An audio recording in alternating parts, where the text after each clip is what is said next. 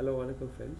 நான் இன்றைக்கி உங்களுக்கு ஷேர் பண்ண போகிற விஷயம் என்னென்னு சொன்னால் how to fix the internal server error 500 in the wordpress. இந்த server error உங்களோட டேட்டாபேஸில் வந்து பிழையான query execution வந்து நடக்கக்கூடாதுன்னு வந்து இந்த server error வருது.